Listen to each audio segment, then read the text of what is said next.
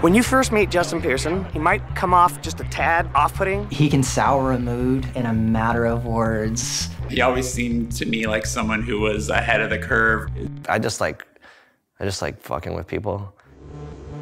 Southern California is divided into 3 regions. You got LA, then you got Orange County, and then you got San Diego. But in San Diego, there was nowhere to go. There was nothing that was being offered to younger people. Hi, I'm John Waters, and now you're going to hear the music of the Locusts.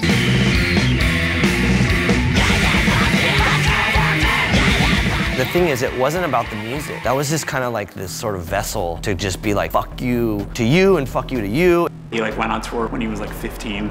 It wasn't that you question it, you just get fired and you go on tour. And you come back and do the same thing again.